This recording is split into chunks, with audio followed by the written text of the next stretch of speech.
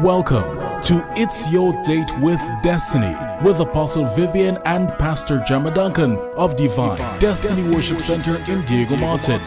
For the next 30 minutes, join us as we take you on a journey of maximizing your potential and realizing your goals through Jesus Christ. Whether it's on a Sunday, Tuesday, or Friday, or any other day of the week, a warm welcome awaits you at Divine Destiny Worship Center, a place where your full potential is discovered. Here's a special invitation to join us at our sanctuary for today's. What if God puts you to sit next to someone who's going through a storm in his or her life and desperately needs Jesus? And God tells you, speak to that person.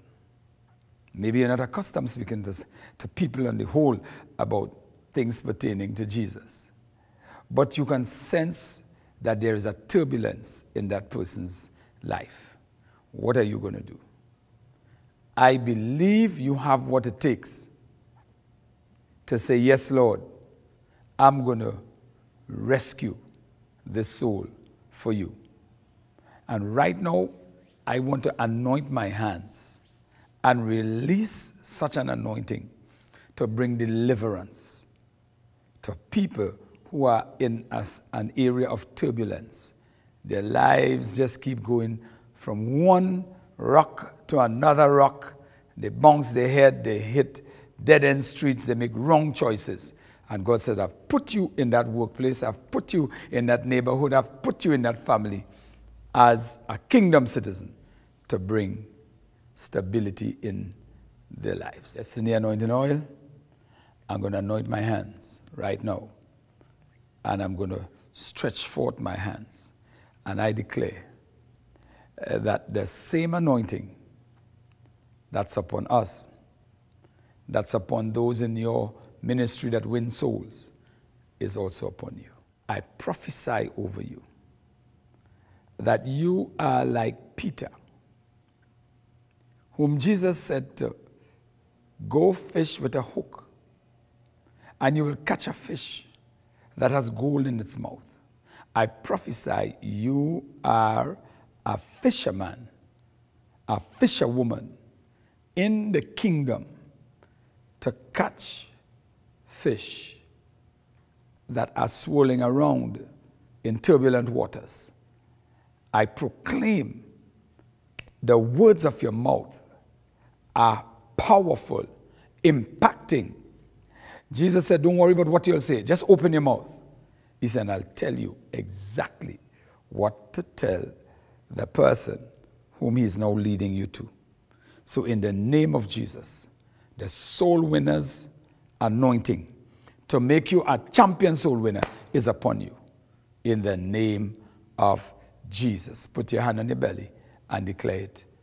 Lord, give me that soul or I die.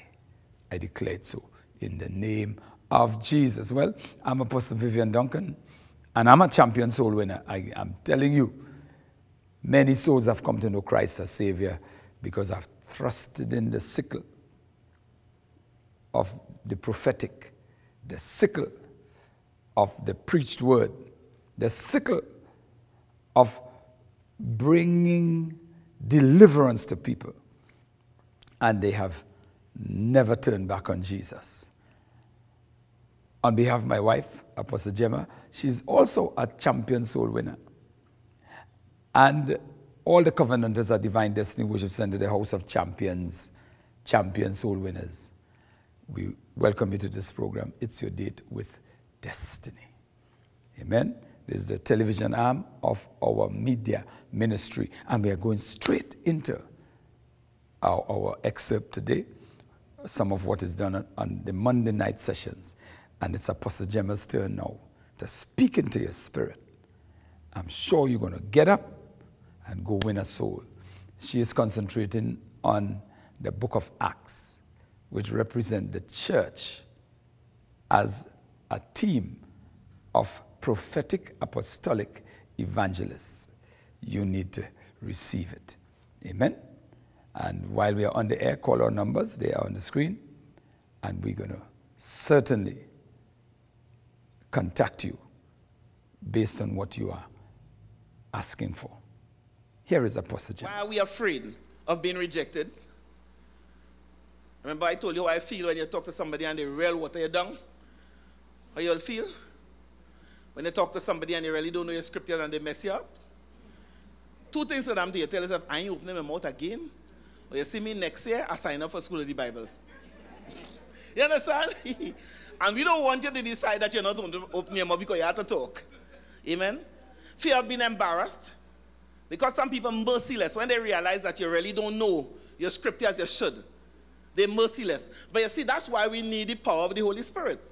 Because it's not how much you know, it's not your ability, but it's the power of the Holy Spirit that makes your word impacting. Fear that we do not know adequately enough to respond.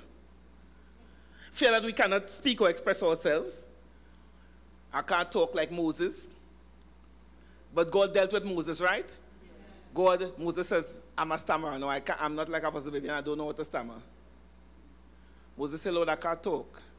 And God said, I'll put my words in your mouth.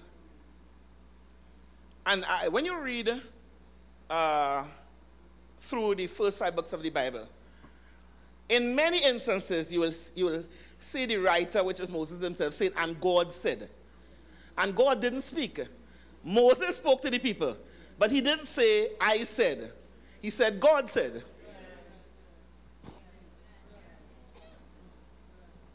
Because in those days, it was, I can't recall God speaking to the people directly. It was through Moses.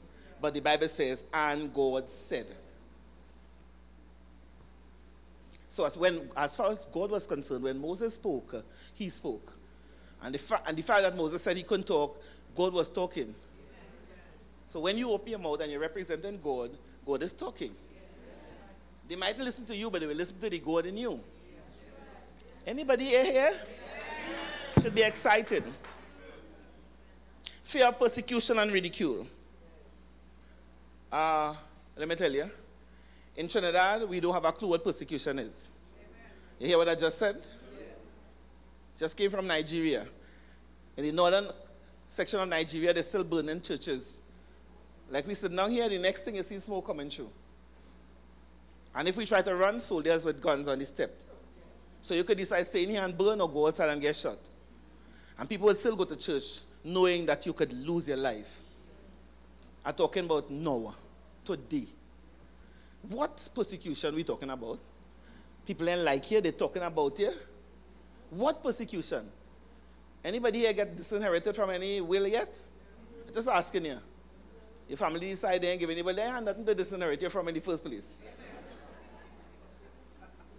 And sometimes when they throw you out, that's the best thing they will ever do.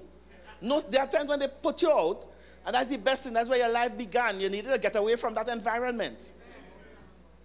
Don't believe me. What persecution? All right, we go through stuff, but in terms of persecution, if you understand what persecution is? Somebody else punishing you. What persecution? Some people do. Some family really persecute you. Some people leave the religion, and all the family members, they persecute you. But by far and large, the average one of us are not very persecuted for Christ. Oh, God, you see? All right, maybe I make a mistake. Then all of you persecuted. You want to sit down there and tell God you're being persecuted? Or he can prove to you, yeah, if you tell him, well, Lord, I persecuted, God will say, well, let me show you what persecution is. You understand what I'm trying to say? And there are people in truth who people really persecute. Right here. And not, in Trinidad. At the stand for Christ. But the vast majority of us is words, it's insult. They throw this. You know what I'm trying to say? That is not persecution. I'm trying to convince you all. I said that is not real persecution. We go on this side of the world. We're free to come. You weren't afraid to come here. You're not frightened to leave.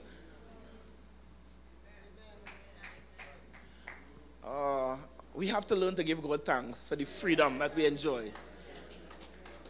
And hope we never lose it.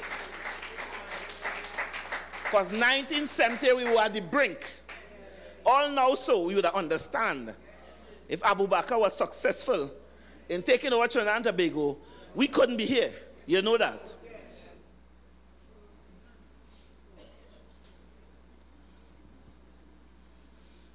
And God was merciful to us. I said, God, Almighty God, because of the prayers of his people, prayers went up. And God says, no way, this country is mine. And we thank him. Some of us have shared this interest. Your time in me, right? Okay. Why are we disinterested? Because perhaps we didn't teach you right. I'm taking the blame. Because we have a whole lot of people in the church who are self-absorbed. I need this Jesus. I need that God. I need that. I ain't have a shooter match mouse, but I ain't going to church on Sunday. Yeah. We pray, we ain't get answer to this. Everything is me. And you know, you're seeing the reflection. The whole selfie age is a sign of self-absorption. Some people in church, every day you're posting a photo of yourself on Facebook with your outfit. Self-absorbed.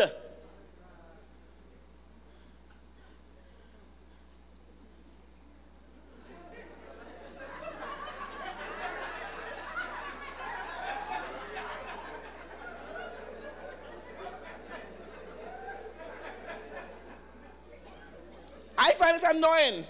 It's a good thing I'm not on Facebook. The first time I tried to get on Facebook, they insist I'll come on Facebook. I said, let me try this thing. I sat down for nearly 2 hours.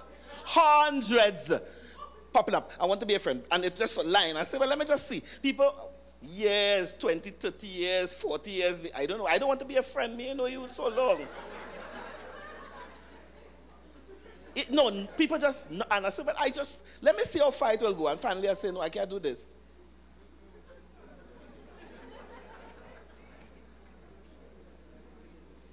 Why am I going to take my time to take a photo every day to put on Facebook? What you're looking for? All right, you advertised for 2016. You get anything? Just asking. No, I don't know. If you get something, come and tell me what you get. Stop it. Put a scripture on Facebook.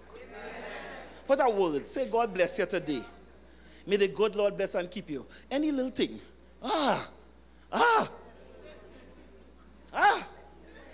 This interest absorbed with me, my mind. And Friday night, I was there. And when I left, I said, oh, bye. You know, I don't like to have a service and sometimes not pray for people's needs, even if it's a general prayer. And somehow the Holy Spirit was constraining me. Let me tell you something. We have to come to a place where people don't always pray for your need. You focus on God and God takes care of your need. And I struggled not to pray because I knew that people came with their needs. But like Holy Ghost was saying, let them put me first. For once, let them focus on me, my needs, what I want them to do. Because when you put me first, he will take care of your needs. Disinterest. Every day I get up, what I have, what I don't have, what this one do, what they didn't do me, everything is me. Easily offended. Everything you're upset about. You're always unhappy. Oh God. Jesus. You'll never be happy.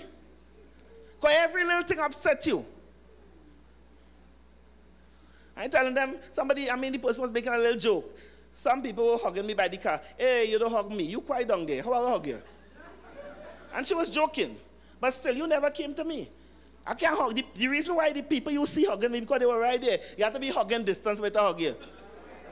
So those who came, they wanted to be hugged by me. So they came where I could hug them. You staying far from me, I don't hug you. I'm happy running you down to hug you. And I don't think the person, she was joking, so she wasn't being offended. But there are some people who are really offended by it. She don't talk to me. Well, you don't talk to me either. And I am not vexed with you. Sometimes I even notice you wasn't talking to me. I remember I upset somebody, and for 2 years the person wasn't talking to me. I didn't notice. And after 2 years, a pastor preached something on forgiveness, and the person come to me and said, 2 years ago, so and so happened. I said, well, me even notice you ain't talking to me. No, I really didn't notice.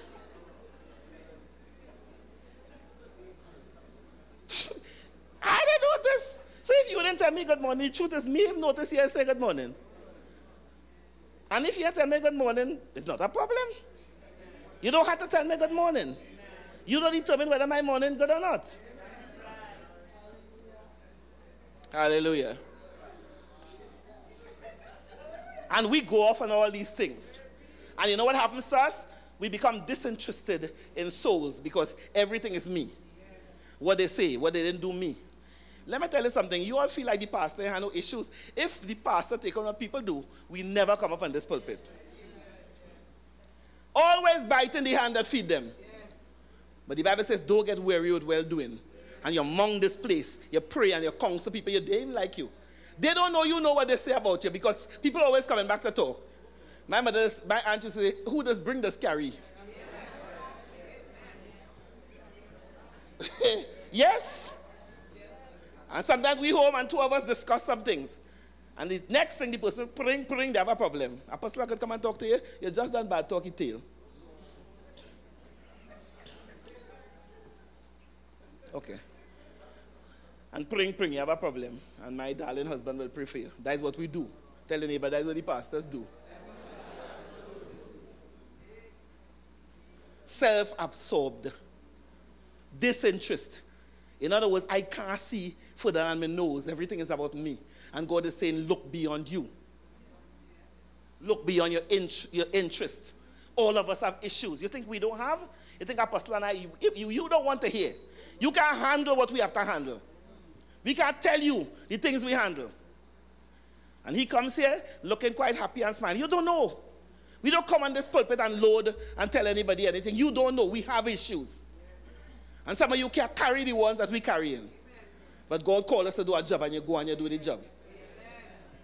He writes in Grenada, and I'm writing him, kind of, encouraging him. I say, you know what, God's saying to do something. Let him fight the battles. You can't be absorbed with those things. You focus on what you have to do. I in Tobago, I'm focusing on what I do in Tobago. Let God deal with the issues.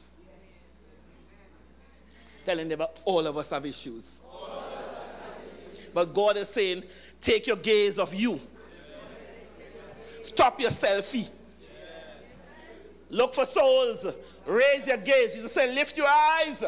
Look to the harvest. The fields are ripe. Stop thinking about you and yours and what you lack and what you have. Think souls. That's the area we're in. And God said, I will take care of you. Look at how he took care of the disciples. Ready to pay tax. He told Peter, go. The first fish you catch has money in the mouth. And God will supply your need in extraordinary ways. When we take our gaze of ourselves and our issues, we all have them. Everybody you see here praising God, you don't know the story. And sometimes, listen to me, your situation better than what they face, and they come in here and praising God. And sometimes people admire, oh, I wish I could be like Sister So-and-so. You don't really want to be like Sister So-and-so.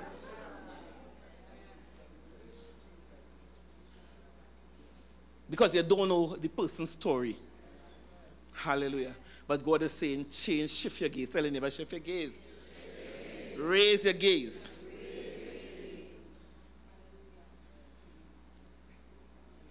If we submit the Holy Spirit tonight, he can take care of both fear and disinterest. We are filled with the same Holy Spirit today. What do we need to do in this time? Yield our lives to him. Confess our sins. I think it's time that the church reach a stage where we, like David, we are willing to confess when we're wrong. Confess your sins. What did I just say? I know sins is not a word we like to hear. Confess your sins. Tell God, he knows, but confess your sins. Acknowledge you're wrong. Stop playing the blame game. And when we had the launch of the book, I talked about the difference between David and Saul. Every time Saul did wrong, he blamed somebody. Every time David did wrong, he said, I'm guilty. And the Lord said to me, release the Joel anointing. Joel chapter 2, verse 28. I decree the Spirit of the Lord is upon you, because he has anointed you, like Jesus, to preach the gospel. But you are preaching the gospel with the empowerment of Joel chapter 2. You are in the last days, and God said, I'll pour out of my Spirit upon all flesh, and my sons, my daughters shall prophesy. And upon my handmaidens I'll pour my Spirit, and they too shall prophesy.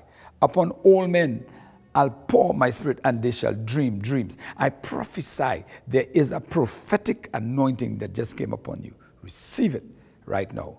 That's another sickle for reaping the harvest. It's called the prophetic sickle. Thrust in the sickle and reap on behalf of God. Amen, amen, amen. Well, we are coming to the end of the month of April.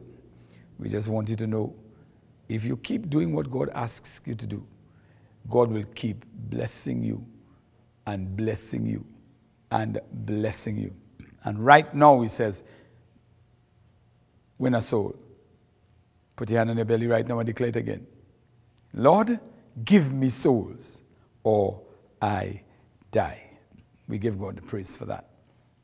Don't forget, on a Monday, we have our radio program on 98.1 at 9 p.m. It's Your Date with Destiny. On a Tuesday, we have our program on 107.1, The Word, and it's Living the More Abundant Life, sponsored by Bees Ice Cream. And on a Friday, we have Ask Pastor Gemma, a program that addresses questions few people dare to ask, and even fewer dare to answer. Be listening. Amen. We give God the praise. We want you to be with us this weekend at Divine Destiny Worship Center, especially this Sunday morning. My God, God has been releasing a grace upon us for Sunday services. I'm telling you, you could never, describe it to somebody else if that person wasn't in here and in the other branches. And I decree you'll come this Sunday morning and your life will never be the same again. And that's not a cliche, it's an experience. Everybody say sold out.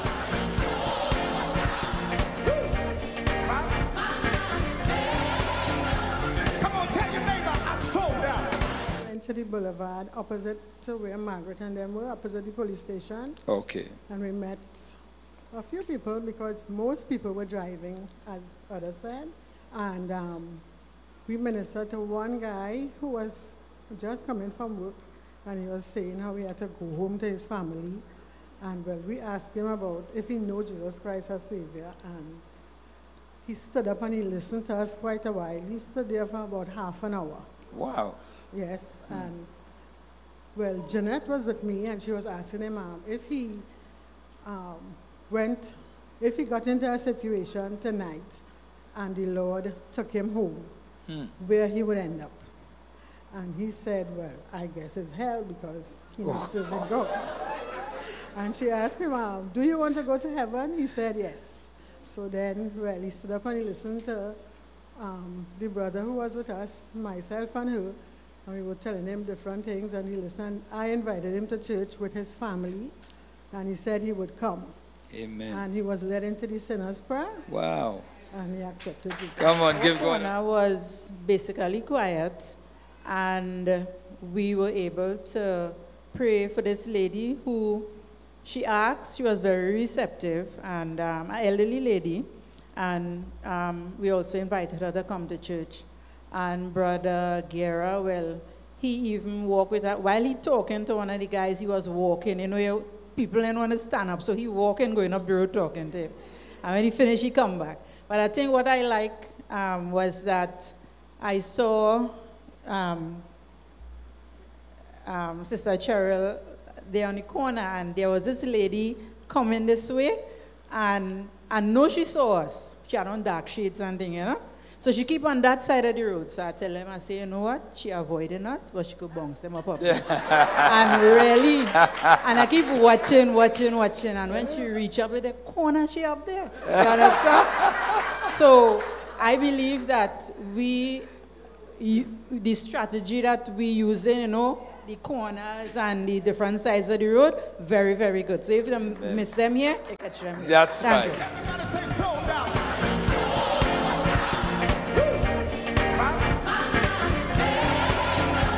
Come on, tell your neighbor, I'm sold out.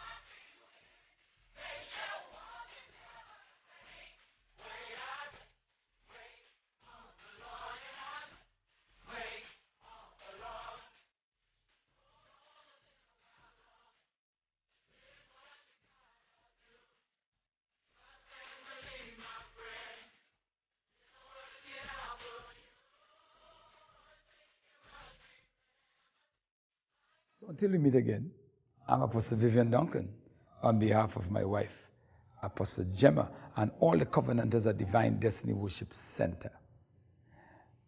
Declaring to you, you began life as a winner, don't live it as a victim or die as a loser. You're a God idea.